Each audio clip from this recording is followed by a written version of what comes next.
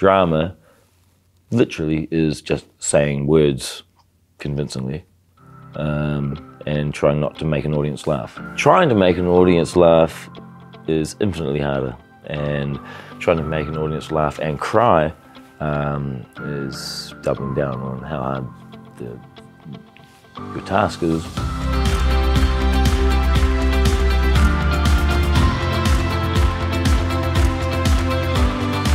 Okay, so you heard your mother tell you a story that she had read, a book she had read, and she made you want to read the book, and you went and read it, and you liked her version of it better than the book. Describe to me what that's about. Well, she just, she sort of like did the kind of Cliff Notes version of the book, and she described it in a way that I felt was more cinematic than what I got from the book. And the book is a really great read, and it's a brilliant story, but it continues after the war ends, so that the book actually goes on for like another 10 years after the war. So I felt like my film, I just wanted it to end at a certain point, and I wanted it to be like the first, I guess, basically the first half of the book. And a much more humorous. Yeah, that's right, yeah. The book it's got a darker tone, but yeah, I mean, but I couldn't, just, again, knowing myself and knowing what the stories I tell, I decided that I had to put more of that stuff in, more of that humor, the imaginary Hitler and all that stuff, because otherwise I just wouldn't have felt comfortable doing a drama. So, Jojo, I'm sure we can figure out something for you to do. Oh. Ideas? Yeah. Guys? Yeah, yeah. Okay, well, We need somebody to walk the clones. So when you write, I have this image of you stalking around your house, acting things out. That's correct. That's completely correct, actually. It's a very lonely business. Yeah. Yeah, I mean, I've written everything by myself other than What We Do in the Shadows, which I did with my mate. But usually it's me pacing up and down the hallway by myself, staring out the window, walking outside, saying lines of dialogue to myself, having conversations between characters, and then staring at the computer screen, and then going to sleep. I have a thing with my body. I think my body has a sort of self-defense mechanism where when it gets stressed out or it feels like it's, if there's a deadline looming, I swear I cannot stay awake and I go to sleep. Sometimes I go to sleep for 16 hours. I just shut down. So I imagine the pitching of this must have been an odd thing. The pitching of this film was always going to be awkward because you can't start with, well, it's a light-hearted look at the atrocities of World War II. So that was always hard, but I said last night actually that the film speaks for itself, and I feel like the script spoke for itself when that was like being shopped around town in Hollywood.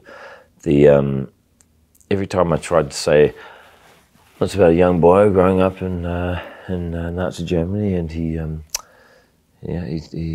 idolizes Hitler, but then he finds out that his mother is hiding this girl in the attic, and people just go, okay, where's this going? I don't know how to really take this. But then they'd read the script, and it also was on the blacklist, Franklin Leonard's blacklist, and so that also gave it a lot of good attention.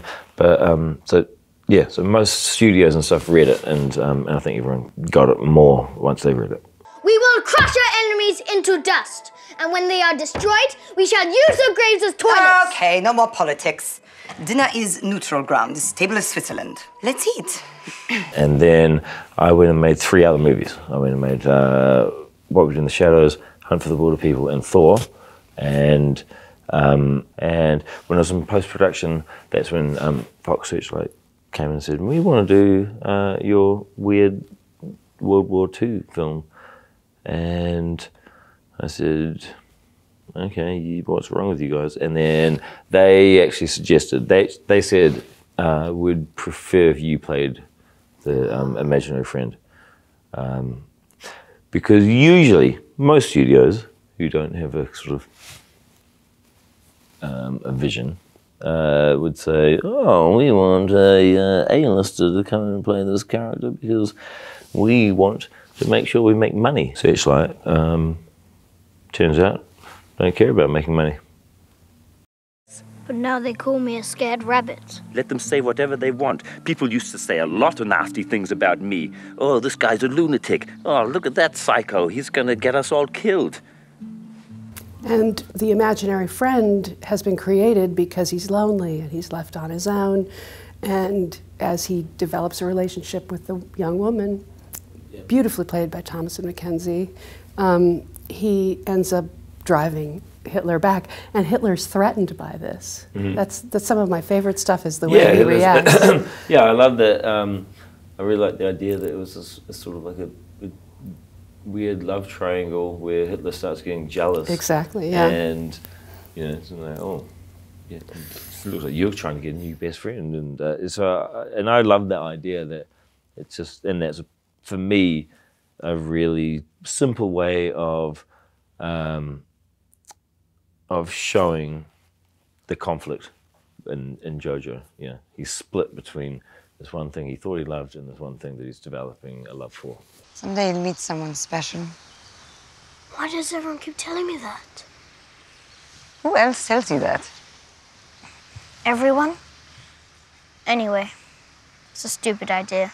And then also, but what the interesting thing is looking at like what Scarlett's wearing and like what some of the other characters who are not in the official uniforms, what they're wearing.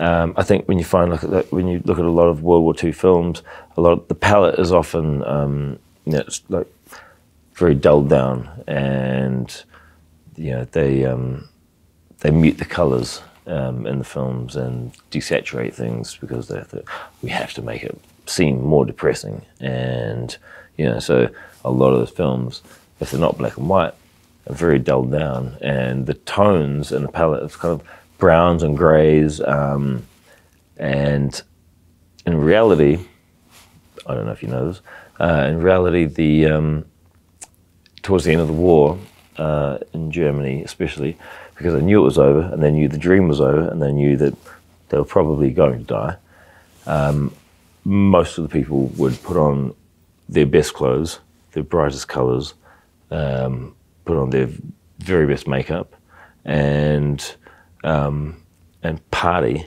and the whole of Germany was like very bright and vibrant and colourful. So you know, every time you see these films where it's like, oh, everyone's just dressed in brown and grey, that's not true. But Hitler himself is the 10-year-old fantasy of Hitler. But it's the patterns from the wardrobe that he wore as well. The stuff that I'm wearing in the film, yeah, it was based as authentically as possible on what he was wearing. And so they have lightning bolts and all that shit, all that shit they had on it. Yeah. Skulls and crossbones and lightning bolts and yeah, I mean, ridiculous. Those guys were just ridiculous.